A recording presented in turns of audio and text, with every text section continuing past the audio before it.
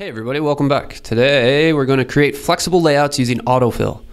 The repeat function comes with an option called autofill. This allows you to automatically insert as many rows or columns of your desired size as possible depending on the size of your container. You can create flexible layouts when combining autofill with min-max like this.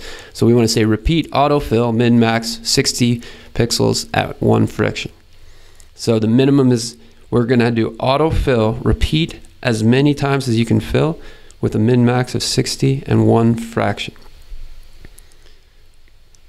Interesting. Autofill. And what does the autofill do?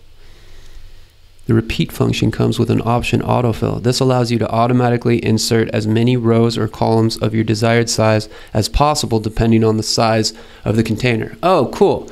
So the container, this autofill will cause the container to react like that. React with however many will survive. It'll make it so that there's always 60 pixels in there, and then if it's not doing a column 60 pixels wide, it'll make a fraction. And so now I'm just going to read what it says. When the container changes size, the setup keeps inserting 60 pixel columns and stretching them until it can insert another one. If your container can't fit all of your items in one row, it will move them down to a new one. In the first grid, use autofill with repeat to fill the grid with columns that have a minimum width of 60 pixels and a maximum of 1 fraction.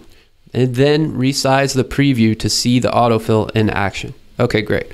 So again, I'm just going to type underneath here for now. I'm just going to go grid template columns. And then I'm going to say, in the first grid, use autofill. In the first grid, use autofill with repeat. Repeat, autofill, with a minimum width, so min-max, of 60 pixels, and then 1 fraction. Okay, and now I can get rid of this original one. And I hope this works. Cool, looks like I got it wrong.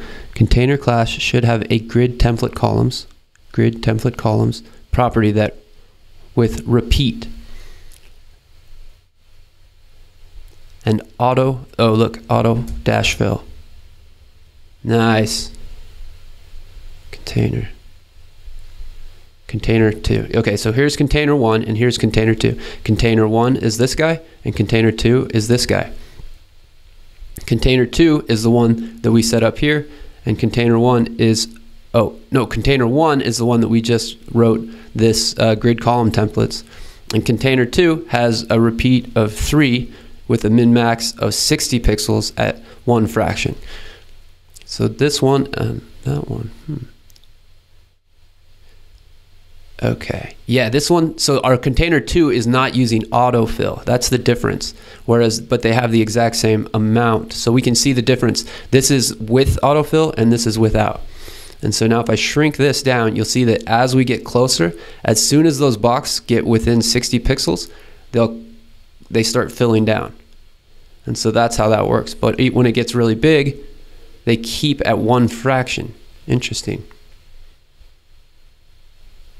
They must keep at a fraction of of display the grid, font size, grid gap 10, grid template rows. Okay, so the rows are 1 fraction, 1 fraction, 1 fraction.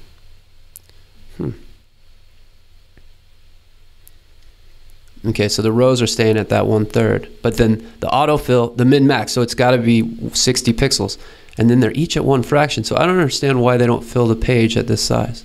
Let's see if I get it right when we run the tests. Interesting. Well, it's pretty cool to be able to see the way that it rolls down like that. I wonder what happens. And when it gets really low, it pushes the whole thing down. And so that's what they mean when they say resize the preview to see the autofill in action. That just means resizing this guy. Anyways, that's the right answer. So I hope this helps you guys, and we'll see you in the next lesson.